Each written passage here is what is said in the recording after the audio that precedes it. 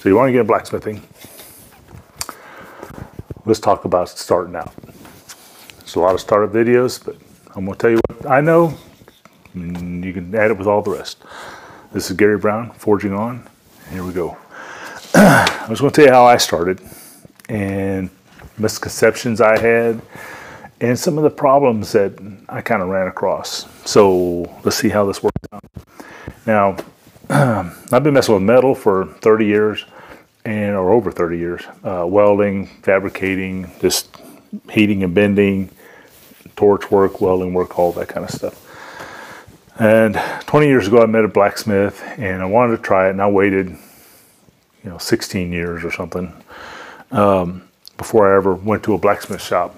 Now, I'm lucky that within 20 miles of my house, we have a pretty good blacksmith shop, and they have their green coal class, what they call.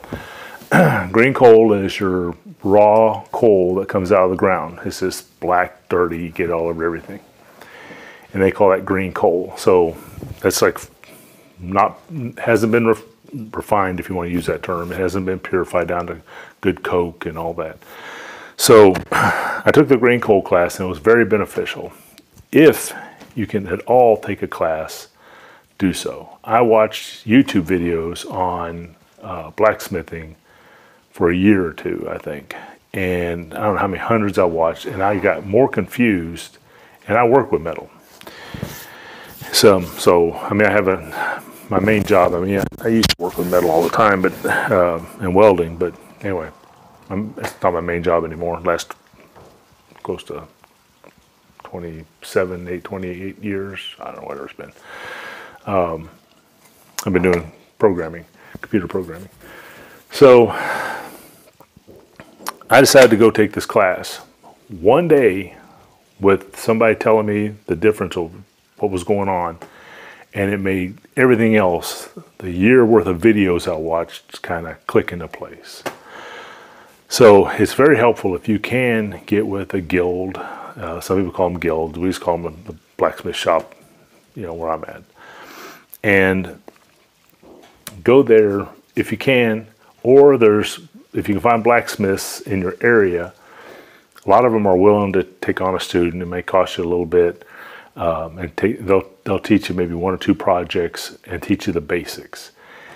And that's kind of what they did in the class when I took it at the club. I was at the blacksmith shop. Is they went through, and when you take the whole course, you don't use any kind of modern equipment. You can't use power drills or grinders. You have to use hacksaws. You have to use files, coal forge. And you have to learn to maintain your coal forge, and that's a full-time job, just about. But they say when you're blacksmithing with coal forge, half your time is tending the fire, and it's true. But it's a lot of fun to do it, and it's pretty cool.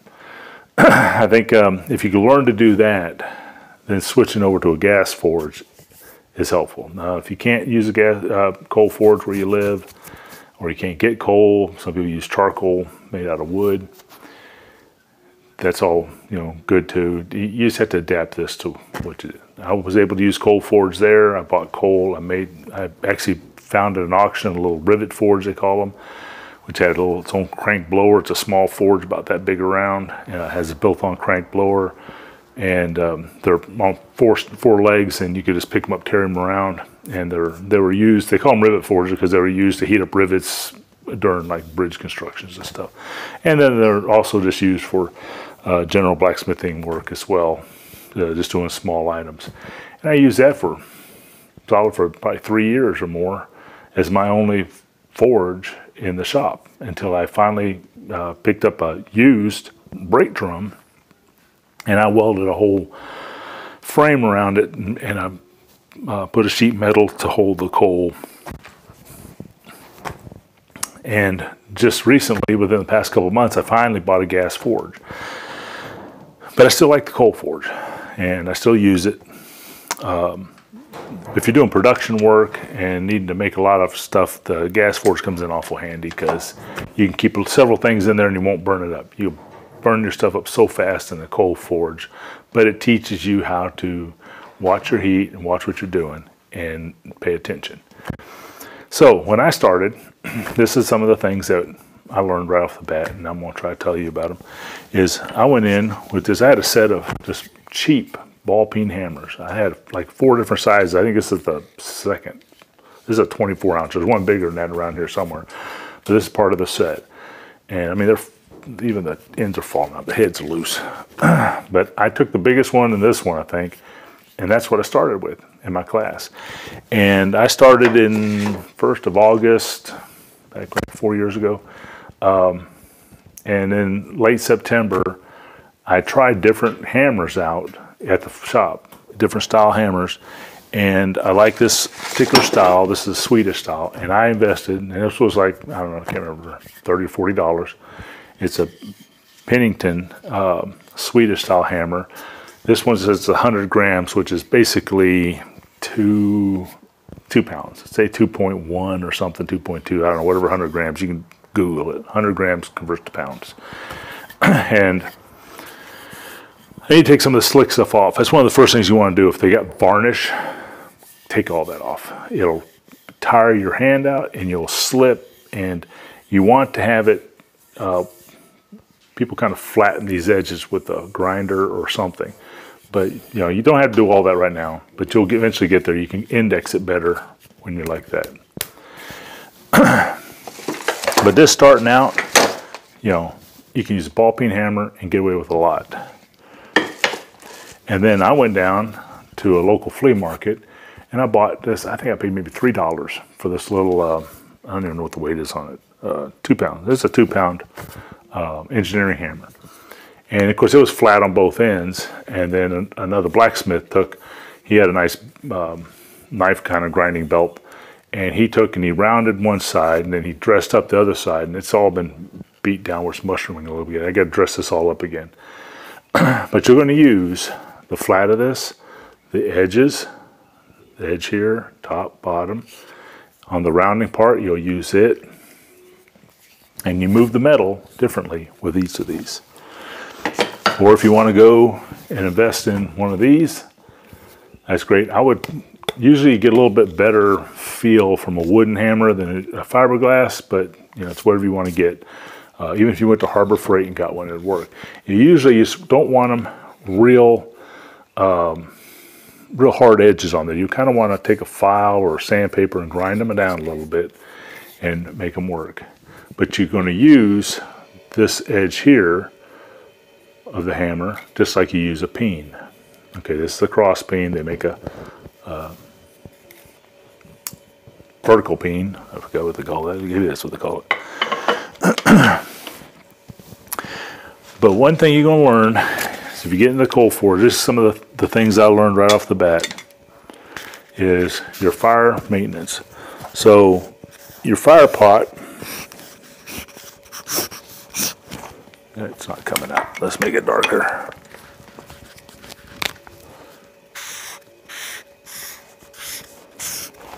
Okay, this is your fire pot. Your air comes up and you have your coal all piled up. Your sweet spot is right in line with this. So when you put your steel in, you want it right in here to heat up. Down here, if you angle it down in like this, it'll get hot faster, but you're punching all this air in on it, and you're getting way too much oxygen. It over-oxidizes. If you're way up here, you're not getting enough heat, and it's too cool. This actually acts as the top of an oven. This actually holds the heat in. So this becomes your sweet spot and your hot spot too. So that's the main thing on your fire that we learned about. And you want to keep this, and as this burns and impurities burn out, they call them clinkers, they call it just trash. I mean, anything like that, but all the impurities that burn out of this will sink to the bottom. And they have, usually if you buy a store-bought one, it has a clinker breaker, they call it in here, to help bust it up so it'll go on down and go into the bucket. But a lot of times they get so big you have to shovel them out because they will rob your heat. I think some old timers even call them thieves because they rob your heat. Your heat looks like it's glowing red, you know, almost white hot in there, and you put your piece in there and it barely gets hot. And it's because you got this big clinker or a thief or whatever you want to call it down at the bottom, keeping all the heat. And I mean, it's all in period. It's hard like, you know, steel and glass. I mean, and you can, and that's why we call them clinkers, because you hit with metal, you know, like a shovel, and it'll clink. Another way you can test is when you got Coke here, it'll float, and then your clinkers will sink. So you can just drop it in the water. If it goes to the bottom, pick it out and throw it away. So that gets into green coal.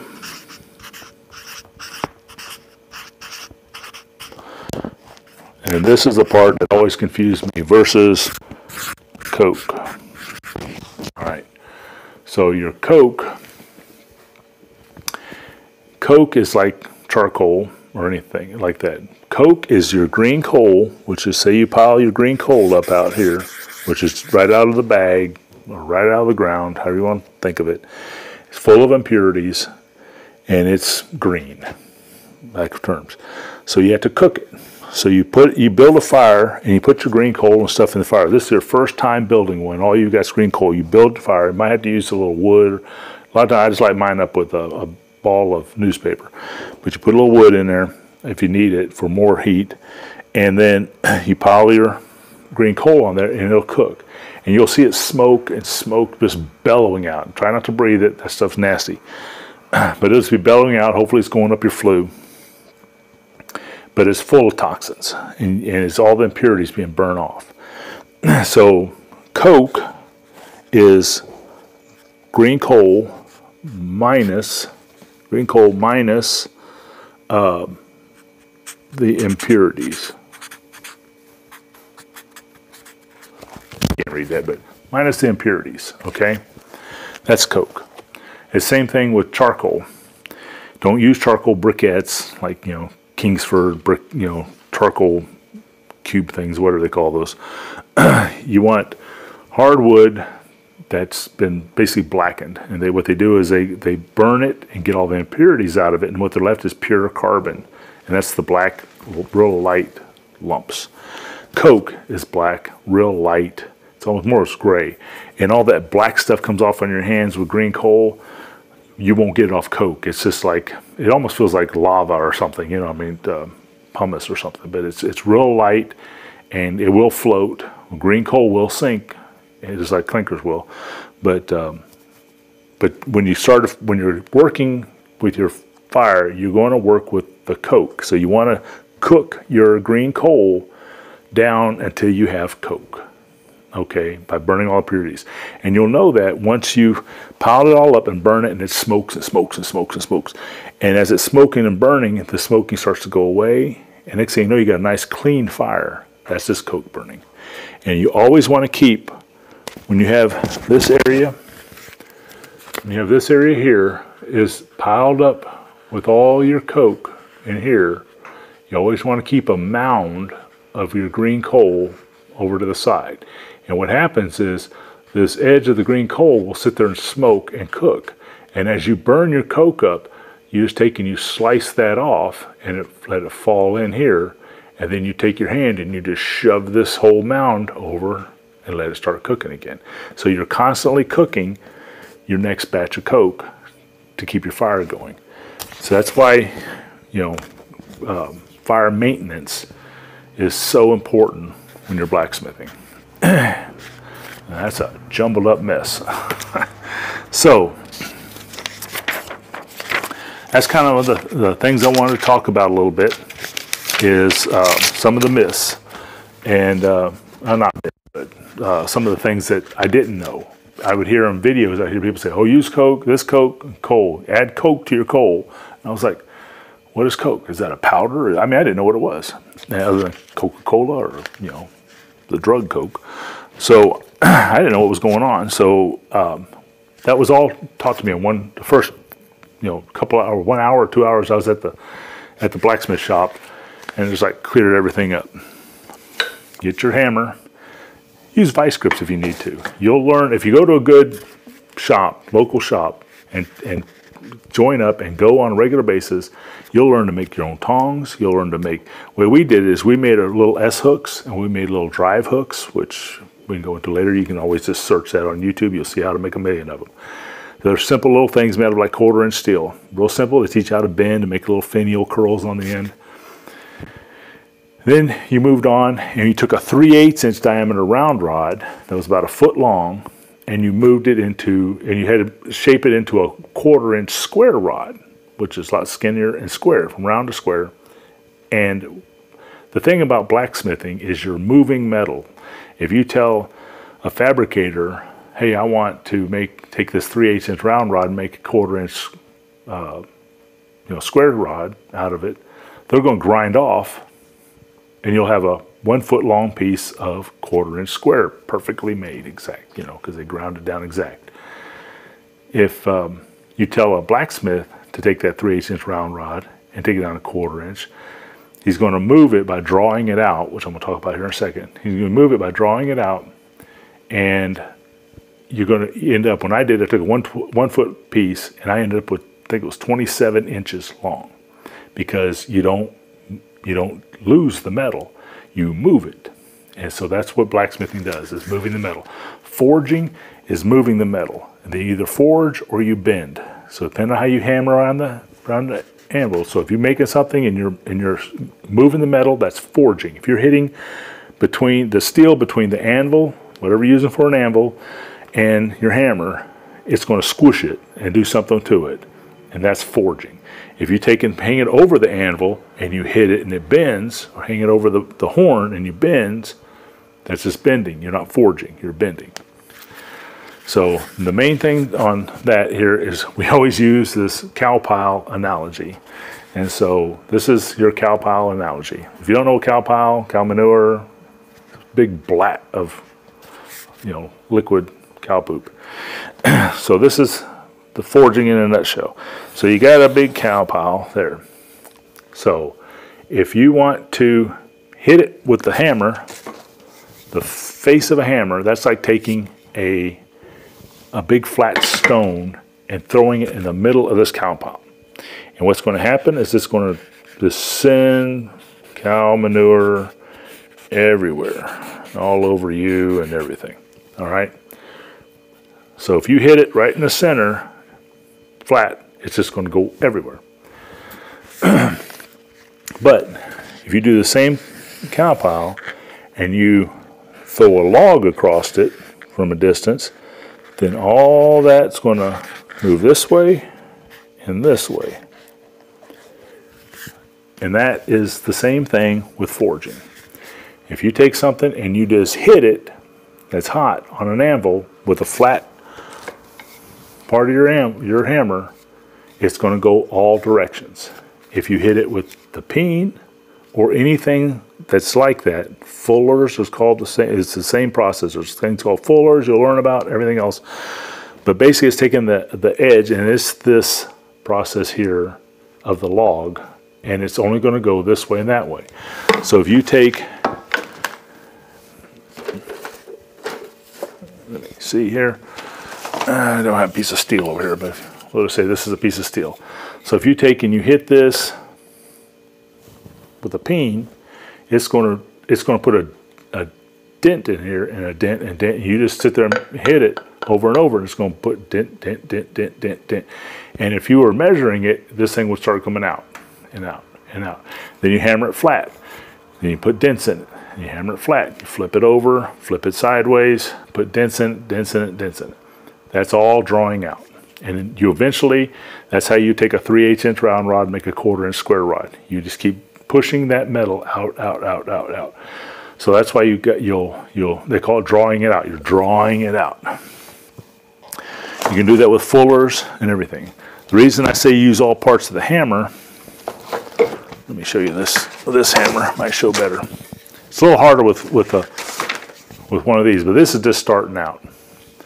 Getting the feel. You got to get your hammer. You got to just hammer a lot. Even if you get a board and 100 nails and just hammer the nails in, you've got to get that swing motion and hammering down. But anything that's an edge, okay, this will draw out if you want to hold it, but you're working, you know, twisting all sideways. So you can hit it this way, that edge. You can hit this way, you can hit this way. You could be hitting it this way and drawing it away from you or toward you, either way. Will work. One thing I do is I get it hot and I use the flat of my hammer, but I put it over my anvil, and like this is the top of my anvil. I'll take my piece, it's red hot, and I don't lay it flat because the anvil will suck all the heat out. I angle it up like this, and then I hit it right here. I just keep hitting that same spot right on this edge, like that on my anvil. And I just work my way up and down, flip it 90 degrees, work my way up and down, flip it, then lay it down, make it flat, put it back in the fire. Always straighten out your work before you go back in the fire. One time you don't want to do that is if you wait, and don't ever hit it when it's no longer red, because you'll start cracking it. So that's starting out. And with those basic skills, that's how we progressed. We made the hooks, the drive hooks, which you can drive into beams and stuff.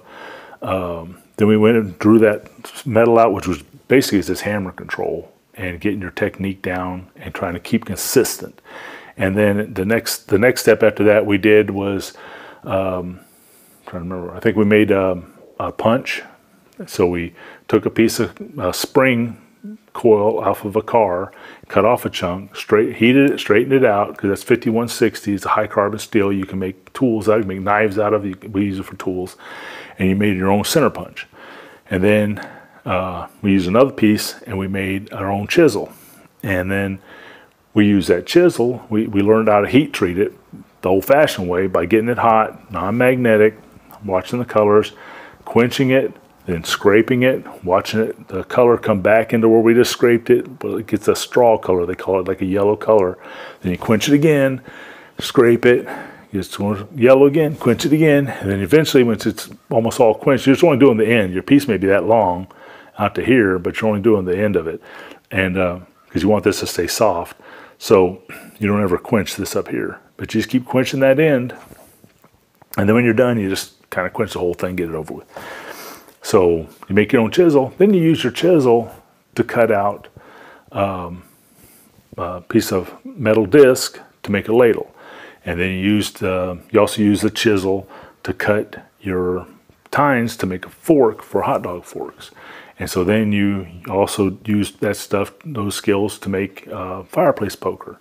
And you folded the piece back over and you forge weld it together.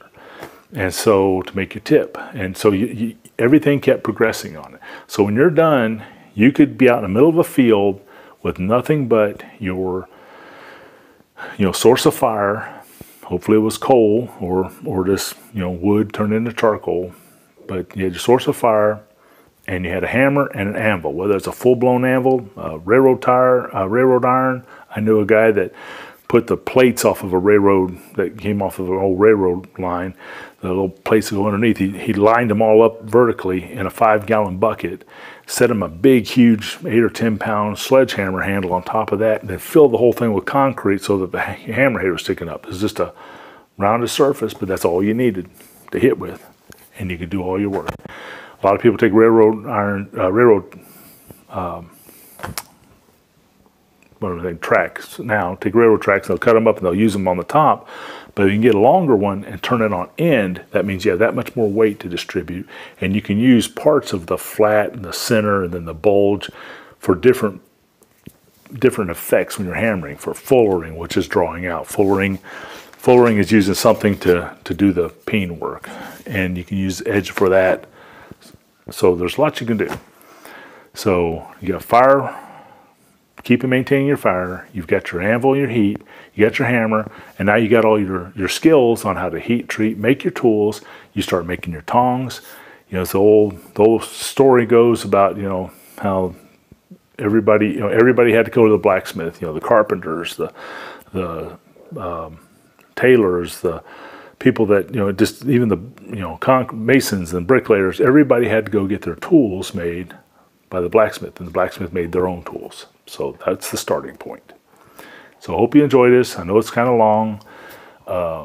But I just kind of wanted to kind of cover everything from talking about a little bit about fire maintenance and drawing out using cow pile. So I hope you enjoyed it. Leave any questions you have below. I'll try to answer them. And if you're having any questions or doubts like I used to, I was struggling with all this stuff just watching YouTube videos. Because those people would just show you, oh, make this and start doing this. And they didn't tell me the pieces to get to that point. And that's what I'm trying to fill in the gaps here that I had. And so there's tons of other videos out there. Go watch them. And then go out there and light up a fire, put your piece of steel in there. And if you keep your steel good and long, it won't conduct heat as bad. And so you keep a 2-foot long piece of 3/8 inch, steel rod, and make something. Just heat the end, make something. If it starts getting warm down there, just dip your end in, the handle end of it in a bucket of water, and then keep working the hot end.